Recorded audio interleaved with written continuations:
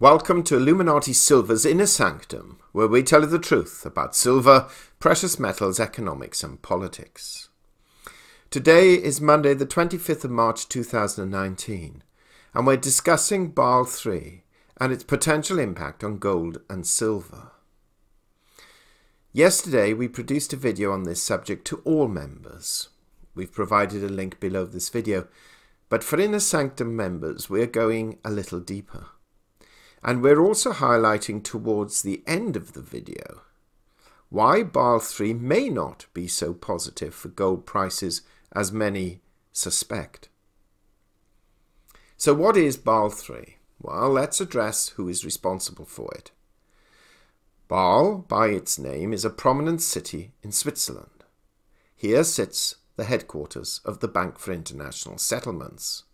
It was founded in 1930 out of the Hague Agreements of that year, and took over the role of the Agent General for repatriation in Berlin. Today, its role has changed, and is highlighted on its website as being, quote, to serve central banks in their pursuit of monetary and financial stability, to foster international cooperation in those areas, and to act as a bank for central banks, unquote. Despite what we heard from one channel purporting to know about these things, it is not owned by the Rothschilds, but by 60 central banks representing countries around the world and jointly account for approximately 95% of GDP, so it's very influential indeed.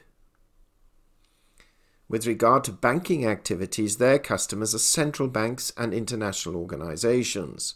They do not accept deposits from or provide financial services to private individuals or corporate entities. Basel I, II and III are the products from the Basel Committee, initially named the Committee on Banking Regulations and Supervisory Practices, which was established by the central bank governors of the Group of 10 countries at the end of 1974, in the aftermath of serious disturbances in international currency and banking markets, notably the failure of Bankhaus Herstatt in West Germany. Since its inception, the Basel Committee has expanded its membership from the G10 to 45 institutions from 28 jurisdictions. At the outset, one important aim of the committee's work was to close gaps in international supervisory coverage, so that 1. No banking establishment would escape supervision, and 2. Supervision would be adequate and consistent across member jurisdictions. Basel I was essentially the Basel Capital Accord. With the foundations for supervision of internationally active banks laid already, capital adequacy soon became the main focus of the committee's activities, and out of this was established the 1988 Accord, which called for a minimum ratio of capital to risk-weighted assets of 8%, to be implemented by the end of 1992. Up to and including 1996, this accord had been revised. Basel II introduced what was known as the New Capital Framework. It proposed in June 1999 to replace the original 1988 Accord, Basel I, and was formally accepted in June 2004. It consisted of 3 pillars. 1. Minimum capital requirements, which sought to develop and expand the standardized rules set out in the 1988 Accord. 2. Supervisory review of an institution's capital adequacy and internal assessment process, and 3. Effective use of disclosure as a lever to strengthen market discipline and encourage sound banking practices. Basel III came about as the committee's response to the 2007-09 financial crisis. According to the Bank for International Settlements website, quote, even before Lehman Brothers collapsed in September 2008, the need for a fundamental strengthening of the Basel II framework had become apparent. The banking sector entered the financial crisis with too much leverage and inadequate liquidity buffers. These weaknesses were accompanied by poor governance and risk management, as well as inappropriate incentive structures. The dangerous combination of these factors was demonstrated by the mispricing of credit and liquidity risks and excess credit growth." Unquote. In September 2010, the group of governors and heads of supervision announced higher global minimum capital standards for commercial banks. The proposed standards were issued by the Basel Committee in mid-December 2010 and have, as always, been subsequently revised. The enhanced Basel framework revised and strengthened the three pillars established by Basel II and extended it in several areas. We won't go into them here as they're quite complex and extensive. However, it's the revisions and improvements which lead us to today, and this we shall direct our attention to.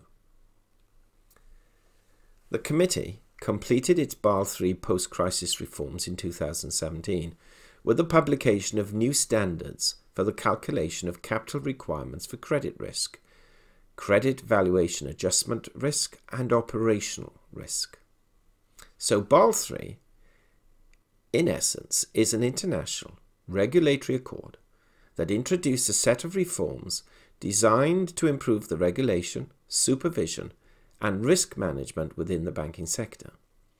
Largely in response to the credit crisis, banks are required to maintain proper leverage ratios and meet certain minimum capital requirements. The revisions to the regulatory framework was aimed to restore credibility in the calculation of RWA, risk-weighted assets, as a wide range of stakeholders lost faith in banks' reported risk-weighted capital ratios. The three key areas affected are: 1. Enhancing the robustness and risk sensitivity of the standardized approaches for credit risk and operational risk, which will facilitate the comparability of banks' capital ratios. 2. Constraining the use of internally modelled approaches. And 3. Complementing the risk-weighted capital ratio with a finalised leverage ratio and a revised and robust capital floor. Below this video, we attach links to the actual amendments in PDF form. It is complex, but well worth a browse. They include the 2017 document, plus the January 2019 amendment for minimum capital requirements for market risk. It is important to bear in mind that the final phase of the Basel III Accord are expected to be implemented by the 1st of January 2022 and fully phased in by the 1st of January 2027. Under the Basel Accord, a bank has to maintain a certain level of cash or liquid assets as a ratio of its risk-weighted assets, the RWA mentioned earlier. This is known as the capital adequacy ratio. Under Basel III, a bank's Tier 1 and Tier 2 assets must be at least 10.5% of its risk-weighted assets, up from 8% under Basel II. A bank's capital consists of Tier 1 capital and Tier 2 capital, and the two types of capital are different. There is a third type called Tier 3 capital. Tier 1 capital is a bank's core capital, where Tier 2 capital is a bank's supplementary capital. A bank's total capital is calculated by adding its Tier 1 and Tier 2 capital together.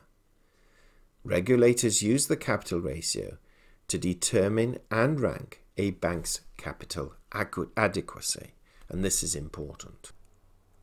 Tier 1 capital is intended to measure a bank's financial health. A bank uses Tier 1 capital to absorb losses without ceasing business operations. It is regarded as a bank's core capital. It consists primarily of shareholders' equity and retained earnings, and is assessed at 100% of current value. Under Basel III, the minimum Tier 1 capital ratio is 10.5%, which is calculated by dividing the bank's Tier 1 capital by its total risk-based assets. Tier 2 capital includes revaluation reserves, hybrid capital instruments, and subordinated term debt, general loan loss reserves and undisclosed reserves. Tier 2 capital is supplementary capital because it is less reliable than Tier 1 capital. It is considered less reliable because it is more difficult to accurately calculate and is composed of assets that are more difficult to liquidate. In 2019, under Basel III, the minimum total capital ratio is 12.9%, which indicates the minimum Tier 2 capital ratio is 2%, as opposed to 10.9% for the Tier 1 capital ratio. So in other words, 10.9% Tier 1, 2% Tier 2, add them together, and you end up with total 12.9%. Tier 3 capital consists of Tier 2 capital plus short-term subordinated loans, which in essence means security that ranks below other loans or securities with regard to claims on assets or earnings. And this is normally assessed at 50% of current value. Now, all of the fuss has been generated recently has been the result of gold historically being classified as a Tier 3 asset.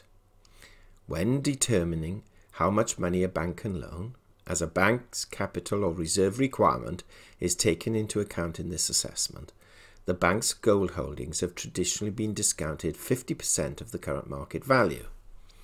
Its movement under Basel III from a Tier 3 category to a Tier 1 category means that the 50% valuation reduction is removed, and so gold is accounted for at full current price. And this takes effect from the 31st of March 2019. Now, this has prompted gold bugs to declare that banks will now rush out and buy gold, thereby causing its price to rise dramatically. Well, first of all, we have to take into account the fact that Basel III and its impact on gold has been known for some time, and frankly, banks, if they were going to buy it, will have already been doing so. And so this immediate rush on the 31st of March is unlikely. Secondly, and perhaps more importantly, and forgive us, this is technical and may prove a little alarming, and we have to add that what we are about to state has to be verified, but it is a position that may very well play out.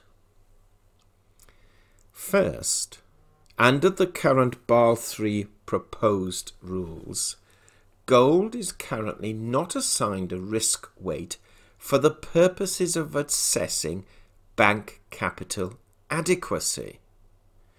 Gold only figures into the calculation of the required net stable funding ratio, which is part of the Basel liquidity standards, not the capital standards. Now, this is technical, as we've said, but basically it's almost saying that the 50% assessment is not taken into account unless they're looking at liquidity standards as opposed to capital standards. Now, under the net stable funding rules, a bank would have to maintain the ratio of available stable funding to the required amount of stable funding at greater than 100%. Different liabilities count towards the definition of available stable funding. So, for example, Tier 1 and Tier 2 capital, long-term debt and deposits with maturities greater than 1 year are regarded as 100% stable. Retail deposits with maturities of less than a year are regarded as 85% stable, and so on down to wholesale funding, which is regarded as only 50% stable. Some liabilities are even given 0 as a stability weighting. On the asset side, different asset categories are considered to have different liquidity characteristics that require more or less stable funding as a buffer. For example, cash and short-term unsecured instruments with maturities of less than 1 year are regarded as liquidity and carry a 0% weight. Debt securities with maturities greater than 1 year carry a 5% weight. Corporate covered bonds rated AA or higher carry a 20% weight.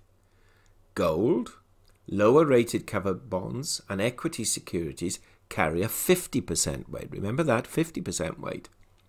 Retail loans maturing in less than 1 year have an 85% weight, and some assets that are deemed illiquid carry 100% weight.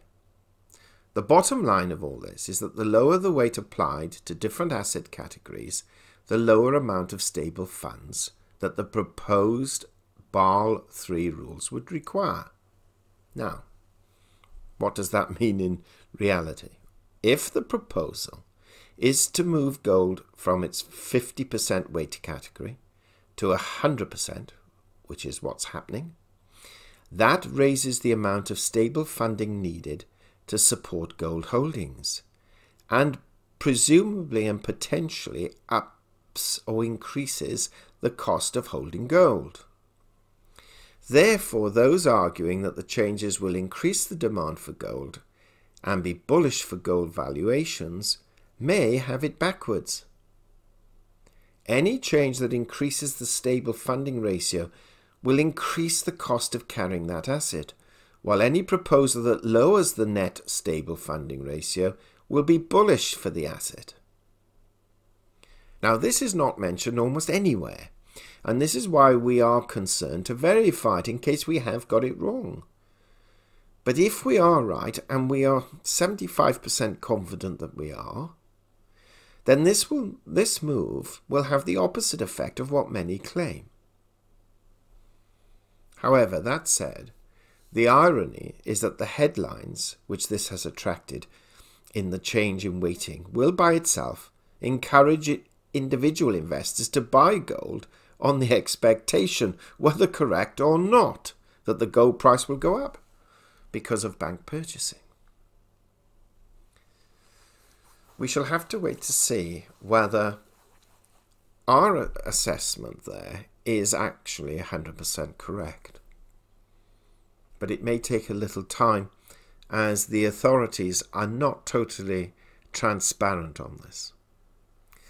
With regard to silver, which is not mentioned or covered in these regulations, because as we have often said, it is not regarded as a primary monetary metal by banks. It is, however, regarded as a secondary monetary metal by individual investors and some states in the US and certain smaller countries around the world.